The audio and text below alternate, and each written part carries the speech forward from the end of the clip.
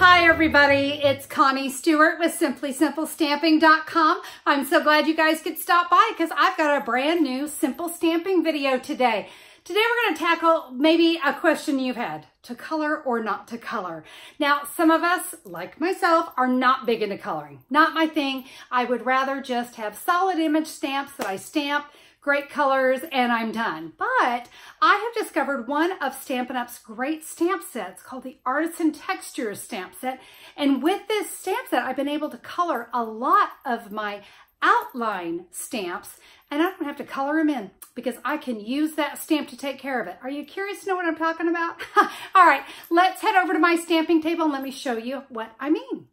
The Artisan Textures stamp set has got to be one of my most used and most loved stamp sets, and probably this stamp in particular. Why? Because I'm not a big fan of coloring. Sometimes I am just looking to make a card quick, and I have found that this simple stamp is going to change the way I stamp and the way I color because it takes care of all of it for me. Let me show you what I'm talking about. All of my cards today are going to be flash cards. So my Whisper White piece today is 2.5 by 4 inches. I'm going to bring in a Seaside Spray ink pad, and I'm going to ink up that kind of big blob of a stamp, okay? Now, this is going to be very dark, so I do want to stamp off once and stamp off twice because I want to, you see, I get that lighter color. Let me show you what it looks like if we stamp the third time. That's a little light for me. So before I use this technique, I always decide, do I want first, second generation, or third? And I think second generation is the right one. So I'm going to stamp once and then second generation on my cardstock. And you see I get a nice light image, right?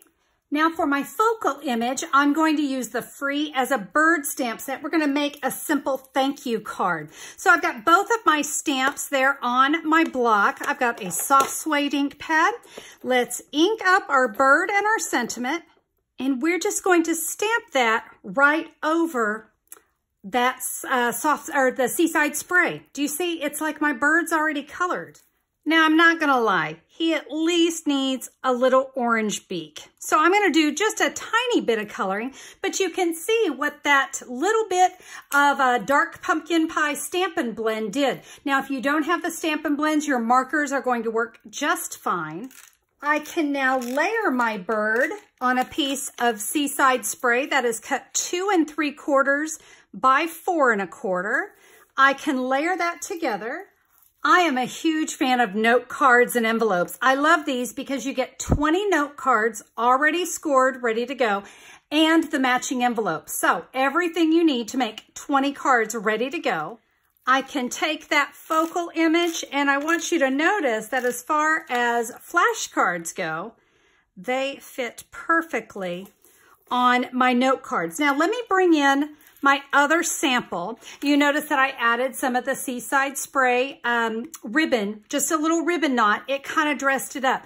But what I want you to see is I did just a little bit of coloring to make my bird pop. Let me show you how to do that. I'm going to come in with the dark Seaside Spray Stampin' blend.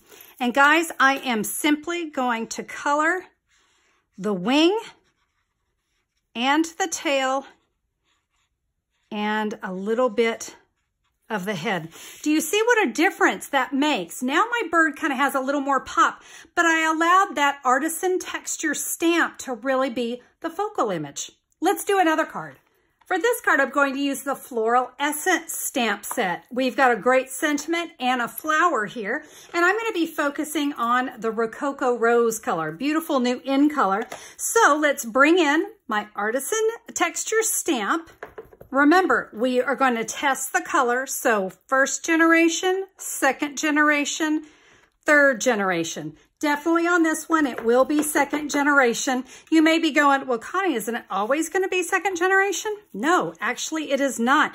The darker the color, the more generation you may need to go. So we'll stamp that right there.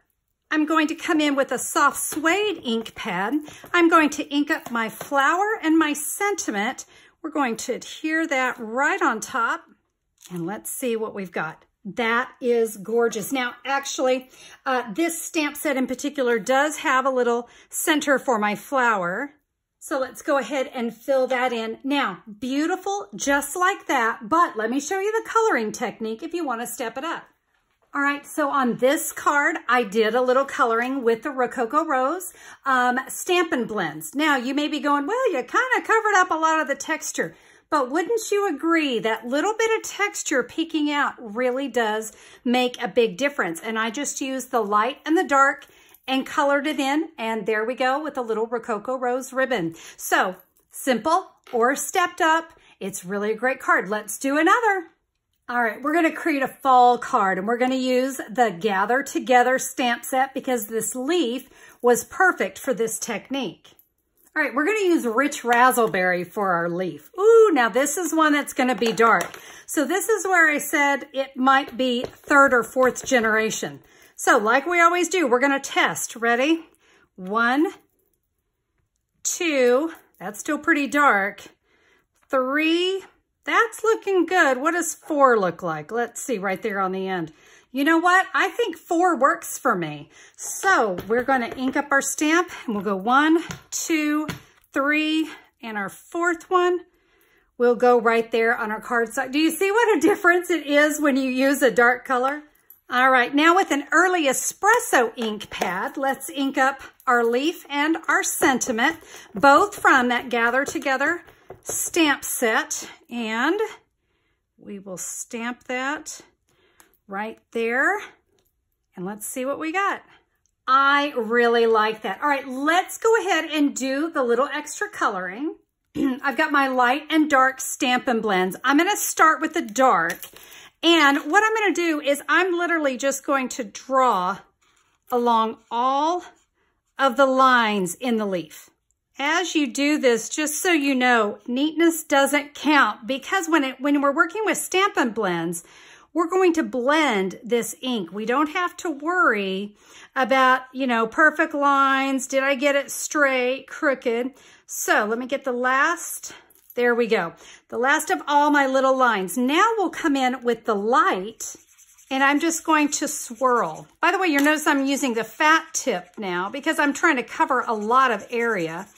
And it's just going to pick up the alcohol that's in the dark blend and it's going to blend it together. Can you see the other Rich Razzleberry coming out from underneath it? All right, we're going to shake things up. Let me come in with the light mossy meadow. I'm going to use that brush tip. And I'm just going to swirl over my sentiment. And you know what? Let's get this little bit of stem. And for this one, I'm going to layer it on a very vanilla note card. And yes, I've got my matching envelope. So I'll bring in my 2 different versions there. Here, I just let the Artisan Textures stamp be the star. I added a little terracotta tile ribbon to this one as well. Okay. All right, we're going to do one last card. Are you staying with me? I hope so. Let's do a holiday card.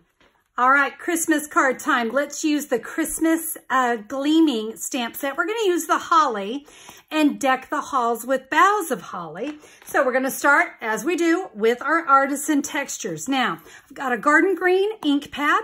And remember what we learned about the dark colors. So let's see, 1, 2, 3. I think I'm going to go with 2 on this one. I'll go 2nd generation. So I'll stamp off what's stamp here on my cardstock. I've got my holly leaves and my sentiment. Let's ink that up in our tuxedo black ink and stamp that right over it. Really nice, but I'm sorry, holly berries cannot be green. For the holly berries, you can either use the dark Poppy Parade or the dark Real Red, whichever one. I think I'll use the Poppy Parade. And we are just going to color right over. Look at that. See how that red pops? And guys, you can also, like I said, you could do this with your Stampin' Right markers as well.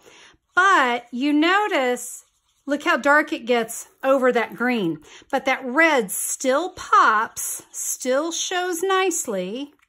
I'll layer that on a piece of real red cardstock. Look at how it makes that pop, that green, that garden green really pops that way. And let me bring in my other version because I did something very different. I stamped with crushed curry for my background. I just thought that really nice burst of that gold color really lent itself nicely. I did some coloring, and that was done with the shaded spruce, light and dark Stampin' blends. But you see how those really pop off of there. But either way, whether you need to keep it simple or you want to step it up, look at that lovely little garden green ribbon. I thought that looked gorgeous on it as well. There we have it, guys. That's a lot of different cards. One simple stamp from the Artisan Textures stamp set, and just look what we were able to create. Guys, if you were to look through your stash of stamps, you probably will find a lot of things that can go right over that stamp. So whether you like to color or you don't like to color, the Artisan stamp set is going to have you covered. There we go. 4 seasons, 4 different cards, so you get to choose. Do you want to color or do you not want to color? Either way, even if you're not a fan of coloring, that Artisan Textures sure gives a really great background to any of the stamps. And what did you think of those Stampin' blends? I absolutely love to color again. I never liked to color until I discovered those Stampin' blends. They are so smooth, they color so nicely.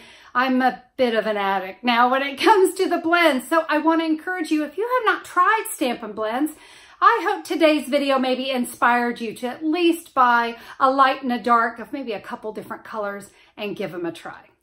Well, if you want to learn a little more about my cards, maybe you want to see close-ups, or maybe you need to catch what colors I used on that, let me tell you where you can find the information. If you'll go to simplysimplestamping.com, look for the October 12th, 2019 blog post. I'll have all the cards there, all the details, measurements, colors, everything. And if you're ready to maybe invest in those Stampin' blends, or if you don't have that Artisan Texture stamp set, boy, this is a must-have. This is a great time to get it. Just click a pick.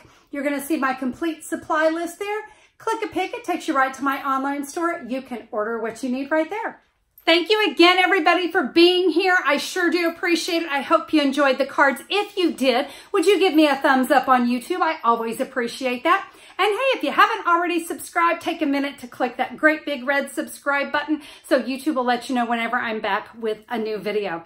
All right, my friends, that's it for me today on another Simple Stamping Saturday. I hope you enjoyed it. We'll see you guys on the next video. Have a fabulous weekend. Bye-bye.